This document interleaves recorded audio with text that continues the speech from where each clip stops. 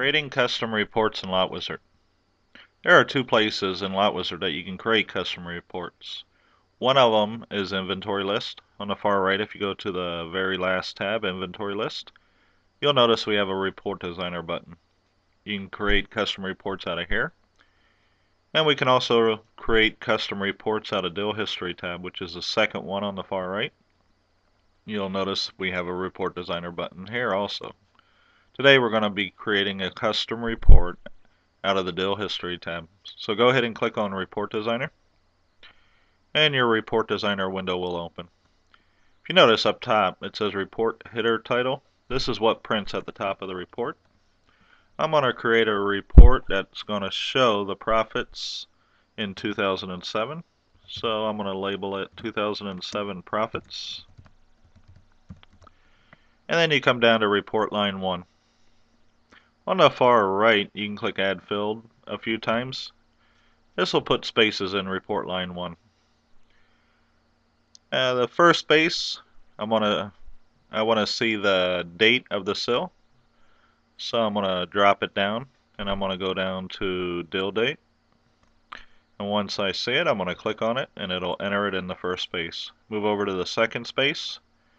I'm going to come down to Year of the Vehicle, which will be model year. And once you find it, go ahead and click on it. The third space, I'm going to place in make. Scroll down to the M's. And once you find make, go ahead and click on it. And then I'm going to, the next space, model.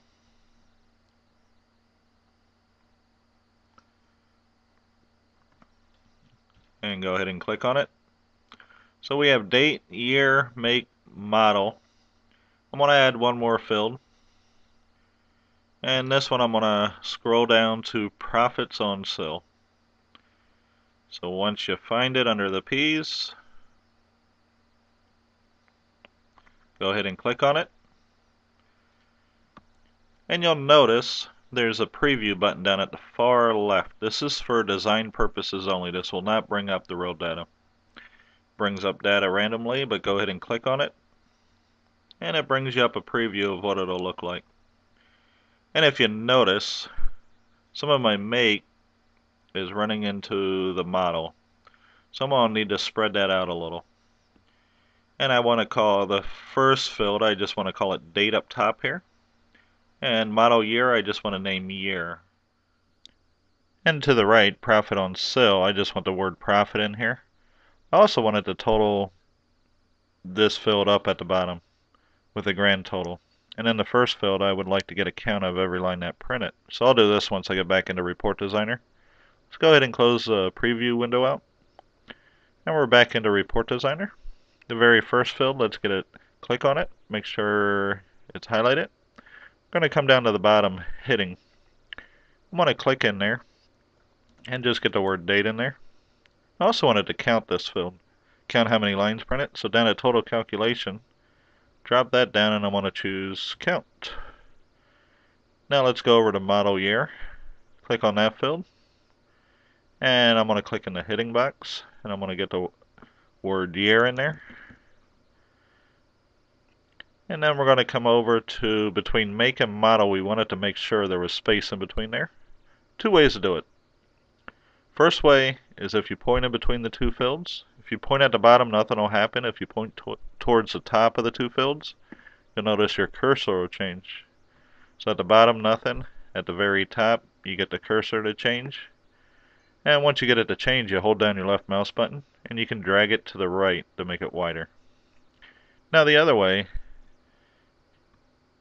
you can highlight the make field and you come down to the bottom here, the width, you can actually go in here and change the width. I'm going to put 2 in here and you'll notice when I click out of there, the field gets much wider. So I'm going to go ahead and back it off a little bit here with the first method. And maybe a little bit larger. Now let's go over to profit on sale. Once we highlight this field, when I come down to the heading, we just wanted the word profit in there. And we want it to sum up at the bottom. So we make sure total calculation, we come down and we make sure sums in there. Now that we made our design changes, let's go into preview and look at them. So down at the bottom left, click on preview, and the preview window will open. If you notice up top here, we have date, year, make, model, and profit.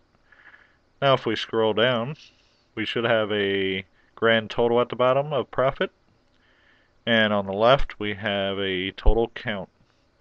So go ahead and close the preview window out, and that looks good. Now to save this report, down at the bottom you want to click save, and it'll ask you for a report name.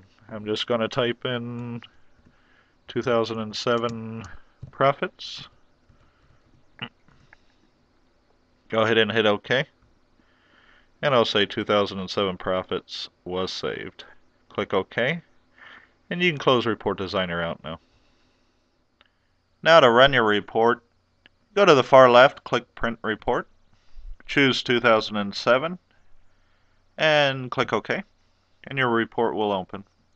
You'll notice it prints all customers in deal history.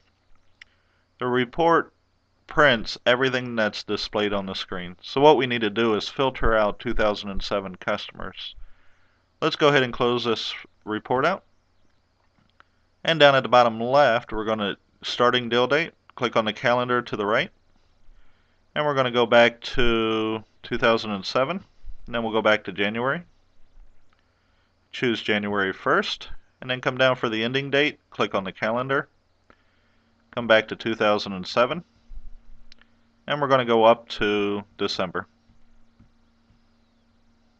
Choose December 31st. And then on the right, we need to click Apply Filter. You'll notice on the screen here it only shows customers from 2007. So now if we print report our 2007 profits, you'll notice it only prints 2007 customers. Now if you want to edit this report, for example if you want the dates to be in ascending order, we'll close out of the report window here and we'll go back into Report Designer. Once your Report Designer window opens, we need to click Load at the bottom, and we'll load our 2007 profits. Click OK, and you notice it loads. Down at the bottom right here, you can sort by a specific item, and we want to sort by date. So we'll scroll down to deal date, choose deal date, and then we need to click Save at the bottom. Say 2007 profits was saved, click OK, and then click Exit. Now if we run the report, click Print Report, choose 2007 profits, click OK. We notice it only shows 2007 customers and the dates are in ascending order. Now if you have multiple pages, it'll tell you how many pages you have up here in the top left.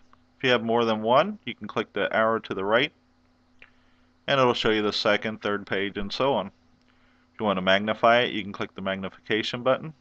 And when you're ready to print it, go ahead and click the printer icon. So this is how you create a custom report and print a custom report in LoutWizard. So we can go ahead and get out of this window and make sure when you're done printing your report you clear the filter on the bottom right just by clicking Clear Filter. So that concludes this video. Thank you for watching.